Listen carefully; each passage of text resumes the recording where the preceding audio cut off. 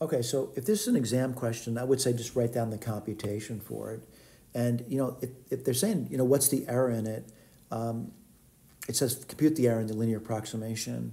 And the way I'm going to do that is I'm going to write down that I would have to write down a couple different things. I'd have to write down actually what is delta F, all right? And again, if it's an exam question, I'm going to look at it, and I've written over here, it's going to be F of 1.5. 1.5 is 3 over 2, by the way, and then minus F of 2, all right? This is what F is over here. I want to do the computation for you, though, and this is going to be 7. And then you can get 2 plus, well, I got to square that number, which is going to be 9/4. I'll do that later, by the way. Minus, well, it's going to be 7, and then 2 plus 2 squared is going to be 6. That's not so bad. Going to keep doing the arithmetic on it. And this is the exact value, by the way. We have the approximate. I got the exact over here. So let me keep going. And what do you get there? Let's see. I'm going to multiply top and bottom by 4. I'll write that down for you. You get 28. And then you get 8 plus 9. All right, let me make sure I did that. 4 times 2 is 8. 4 times 9/4 is going to be 9. Minus 7 over 6. All right, kind of a nasty looking number. But let's keep going. It's going to be 28 over 17 minus 7, 6. I got to pull those together. It doesn't look that bad to do. 16 times 7. 6 times 17. Well, that's going to be 60 and 42. That's 102. All right, 102. All right. So I got the 102, and the question is, what do you do now? I got to do 6 times 28. All right, so 6 times 28.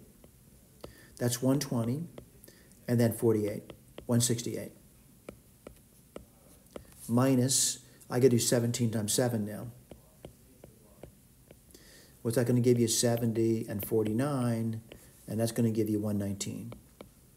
All right, let's keep doing the arithmetic. I know it's tedious.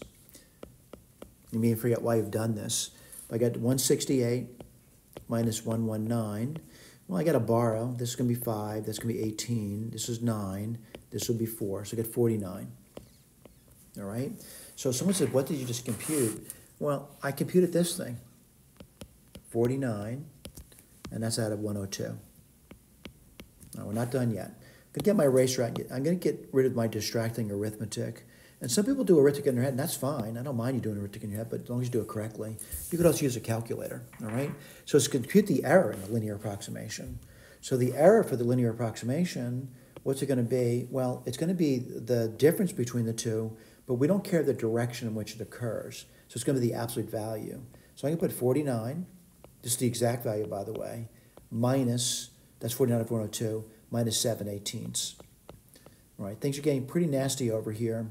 And I want to point out, not that I want to do the arithmetic over here, but you could do the arithmetic. And let me just get my my arithmetic skills going here.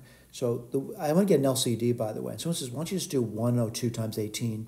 You could, but I want to point out over here, I'm going to start to do this, and it's going to be 2, 51. That's 317.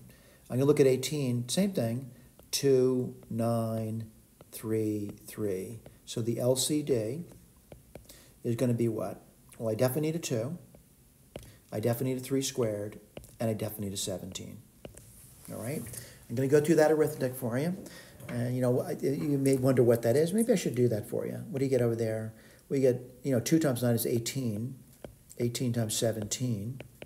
Let me do it on the side for you. 18 and a 17. Let's see, 10 times 18, that's going to be 180, right? And then 7 times 10 is 70.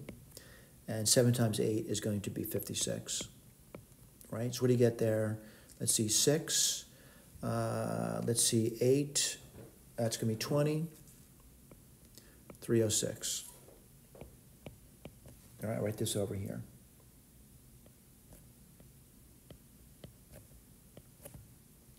A little bar there.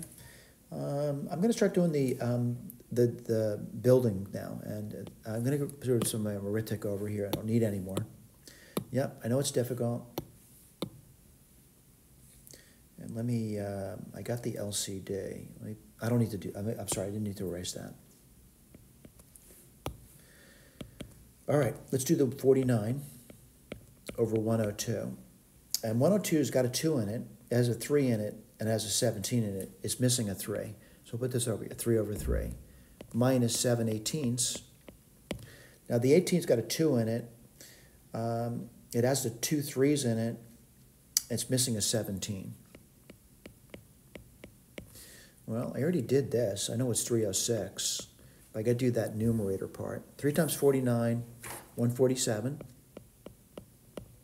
And 7 times 17, that's 70, and 49, so 119. What do you get there? Let's see, 2128. I'm going to reduce that. And what do you get over there?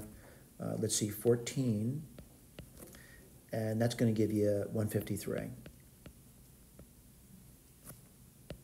Right over there. You don't have to do the decimal, by the way. All right, thank you.